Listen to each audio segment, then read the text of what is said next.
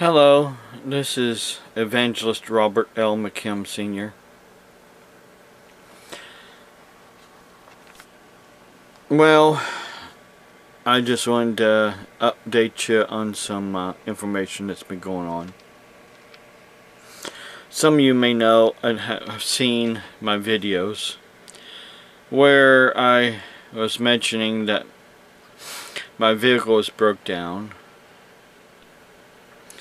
Well, they changed the plugs so it'll run, but it still has the oil leak that needs to be fixed so the plugs don't foul out again. The radiator needs either fixed or replaced. The fan, the plastic outfit that the fans fit into needs to be just totally replaced instead of fixed with a plastic strap. I found out actually that after a while those get brittle and break. So my son's quick fix of that issue wasn't really a quick fix at all. It ended up causing me to have problems again later on down the road. Yeah, my son's a mechanic, but he tries to get off as cheap as he can, you know, to fix something. And so don't I. I don't have $2,000 to have a garage work on my van. I can't get $2,000 anywhere. I don't even make $2,000 a month.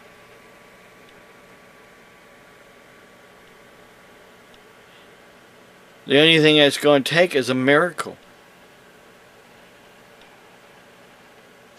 If 1,000 people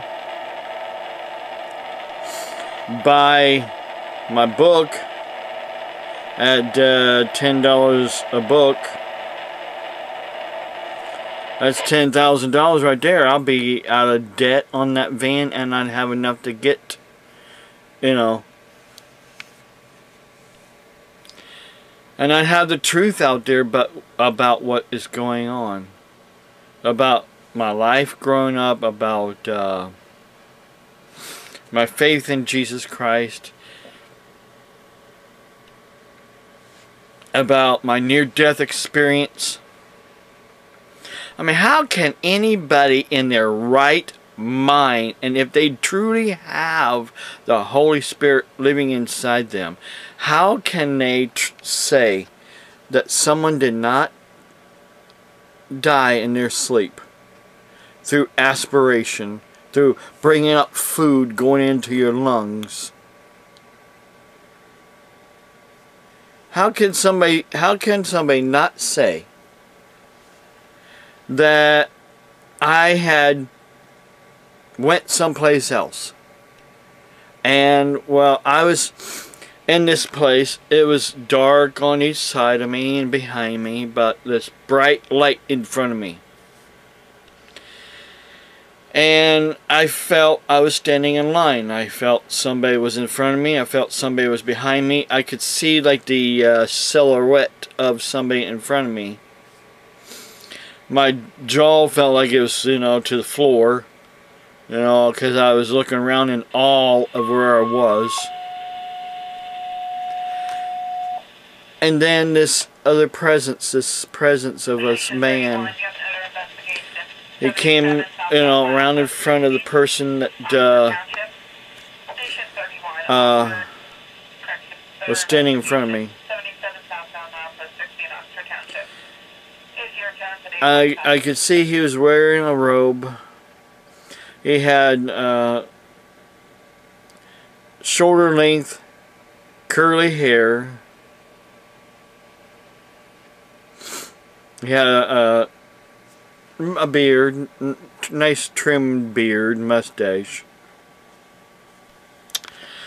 And he wrapped his arm around me and in the calmest, serenest voice that you want to hear, he said, go back. It's not your time. You are a chosen one. In an instant, I woke up, coughing and gagging. I had to set up because my lungs were burning from the food that went down into my lungs. People, I know that was real, and I know that I was sent back for a reason. The reason is to teach the truth, to preach the truth of Jesus Christ, because there are so many out there that are believing in some false religion of just what is called the Pauline doctrine.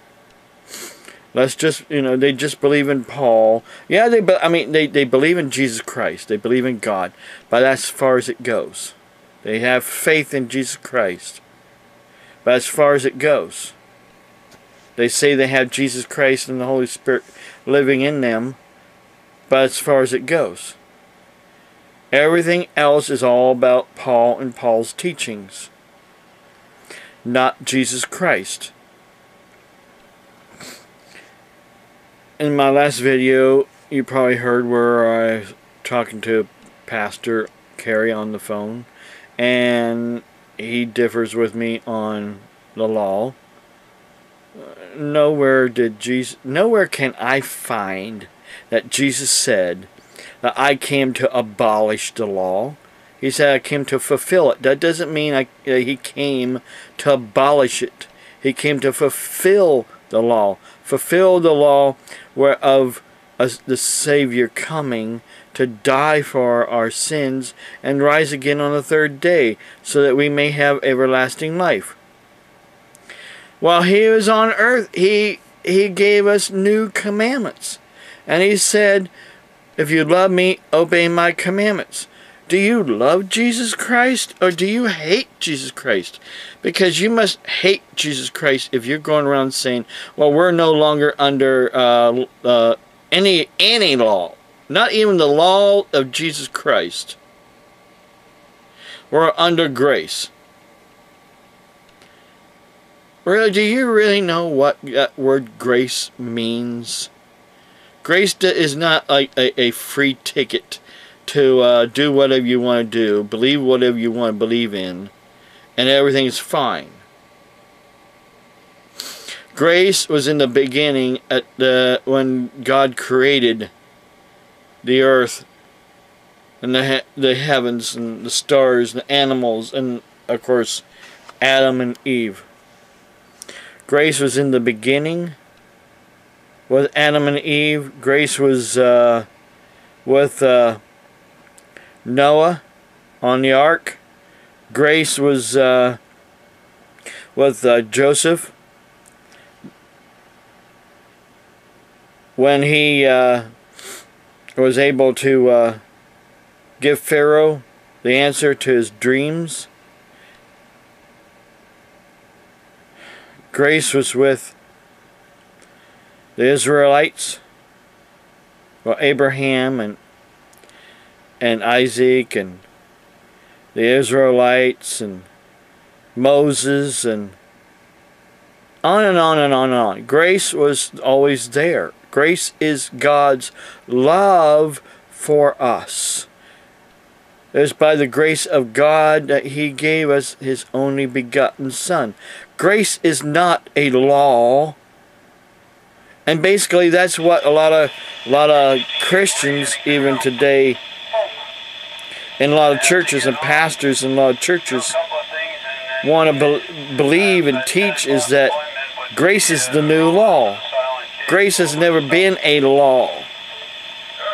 That's what I'm trying to get across. Grace has never been a law. Grace is God's love for us. It's by the grace of God that you and I are here. Does that mean by the law of God that we are here? No, by the love of God that we are here. See, people out there trying to get grace to mean law when it's not law at all. That rhymes. Law at all. Long story short, someone had commented that maybe I mentioned John 4:16 by mistake, but in the Bible it is John 3. See, chapter 3,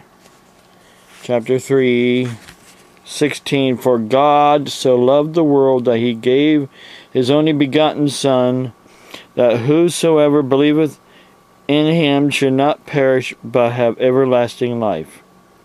For God sent not his Son into the world to condemn the world, but that the world through him might be saved. Now there's the thing there. Might be saved. Not will be saved, but might be saved. Not everyone's going to be saved. He that believeth on him is not condemned, but he that believeth not is condemned already. So if you don't believe in Jesus Christ, you're already condemned. So, you know, get right with Jesus before it's too late. Because he hath not believed in the name of the only begotten Son. And this is the condemnation. I had to clear my nose here. That light has come into the world, and men loved darkness rather than light, because their deeds were evil.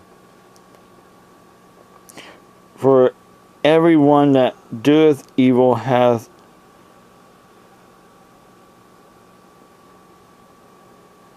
the light, neither cometh to the light, lest his deeds should be reproved. In other words, say you can't have the good without the bad. You can't have the blessing without the cursing.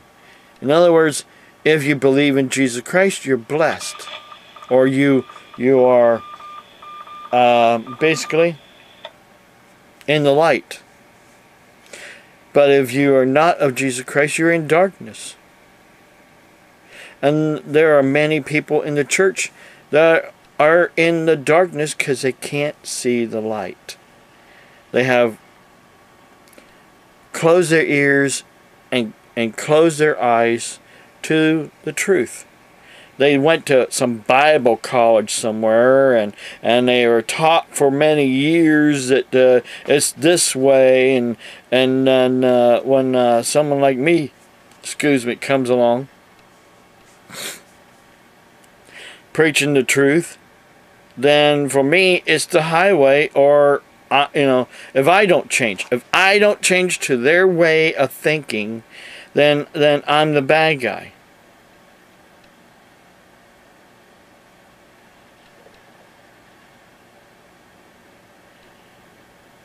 I'm not changing. I'm not apologizing for preaching Jesus Christ. I'm not apologizing for preaching the truth.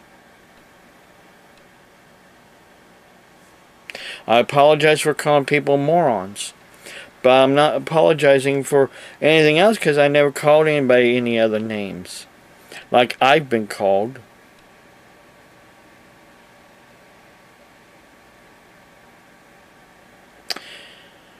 And I want to update people on... Oh, did I mention that already? I think I might have mentioned it in the beginning about my van being broke down at the garage. And when I went to go to... Well, I called yesterday morning, and I said I was going to try to get up there and get my van. And he said he had some bad news to tell me, that someone had backed into my van and smashed in my front driver's side fender, which also broke the inside of the headlight that holds the headlight in. That's a new headlight when the guy I bought the van off of replaced after he hit a deer. They're going to replace the fender free of charge and the headlight free of charge. I hope anyhow. You know, the way they talk, they're not going to, you know, they didn't say anything about charging me for that.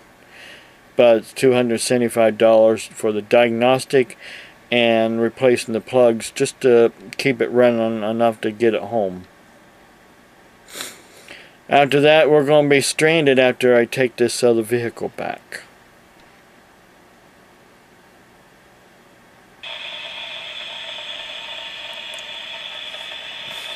I need to try to get down to Newcomer's Town today and get my son and see if he can help me some way, somehow. And maybe take the radiator out and take it down to this guy that works on radiators. See if he can fix it. And then somehow get it back to me. And but this weather, man, don't really want to work on a vehicle outside. That's the problem.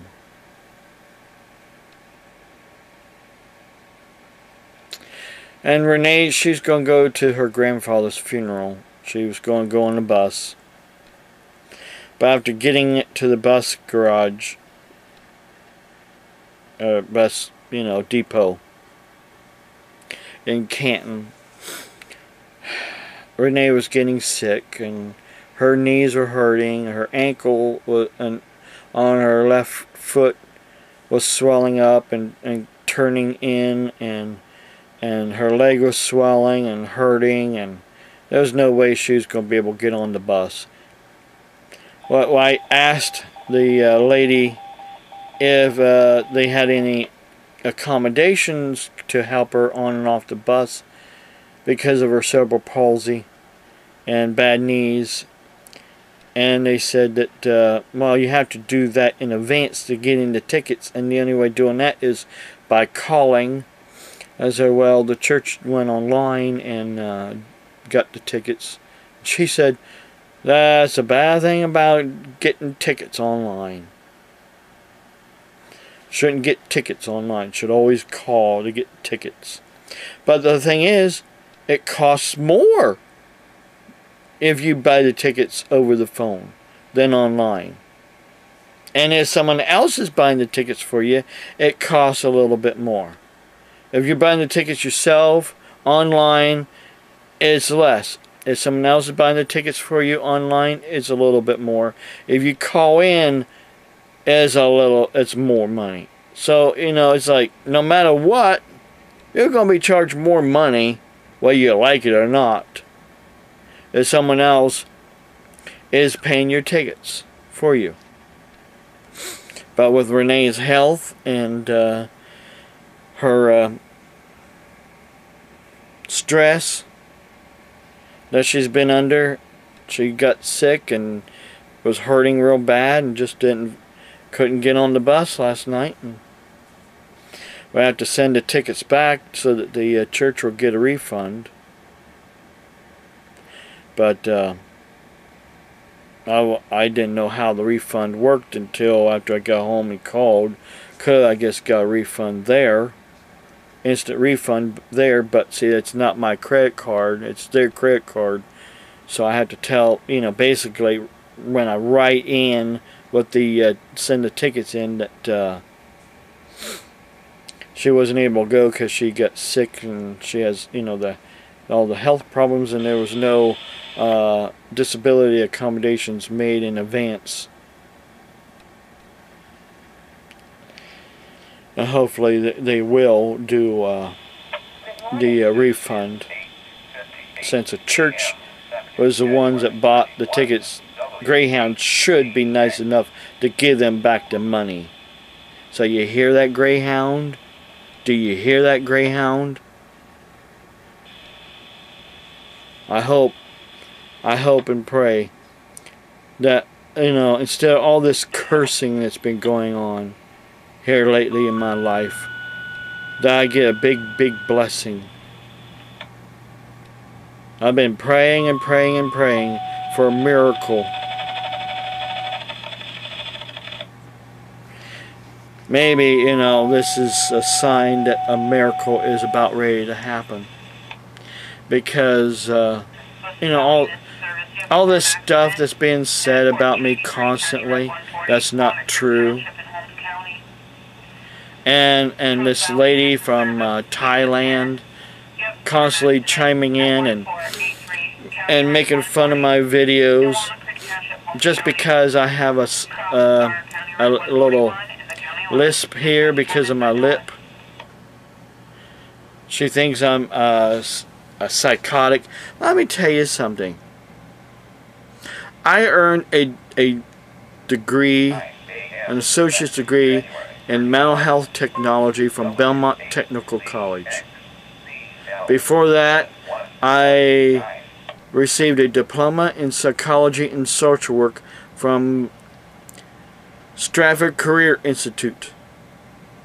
Long before that, I received a diploma from the former Mansfield Business College, and a certificate from the Ohio Peace Officers Training Council as a certified security officer. I'm certified by the state of Ohio as a security officer, and in the training I took from the former Mansfield Business College, it was private security and investigations. I'm going to find out who you are sooner or later and put a stop to you. To your rants on my YouTube. I'll find out who you are. I know right now legally I can't do anything about you, but maybe if I get a hold of the authorities in Thailand, maybe they could do something. Maybe you're a hacker pretending to be somebody else. I don't know. Anybody can be anybody on the internet. But I'm me. I am me, and I'm not going to change, and I'm not going to apologize for it. If you don't like it, I don't care.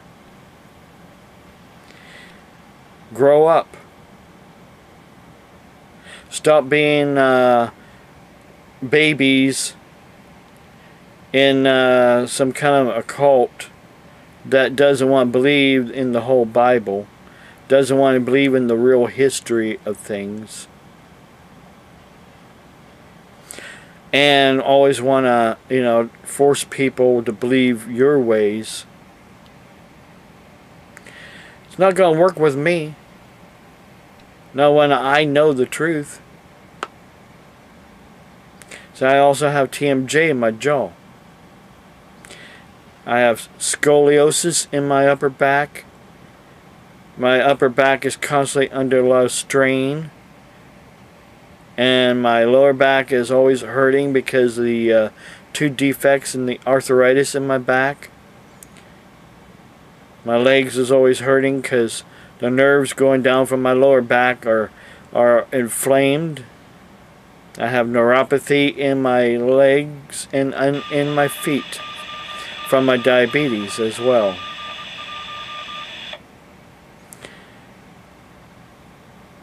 I take a lot of pain medication and diabetic medication and neuropathy medication and GERD and a few other odds and ends. That's all I take. I don't need no psychedelic medications. 'Cause I'm not depressed. I might have some anxiety, but I'm not going to take no medication for it, because Jesus is my medication for my anxiety. And if you don't like it, I don't care. I'm not going to be drugged up to the point that I have no life, like they're trying to do with Rene. She takes so much medication that she sleeps until 11:30, 12 in the morning. And now if she took the medication the way they want her to take, she'd sleep 24 hours a day. Now what kind of life is that if you're just sleeping your life away? You might get up to eat a little bit, then you're right back to sleep again. What kind of life is that? What kind of life is it that parents can't understand what their children are going through?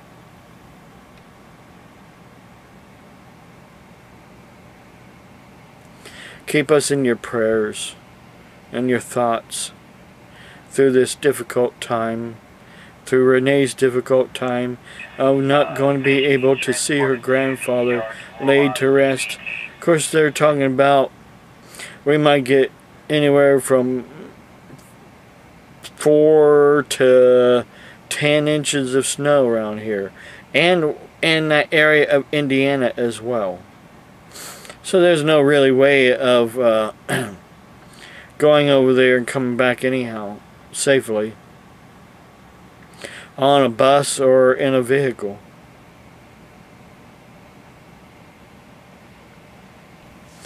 God bless you. Have a blessed day.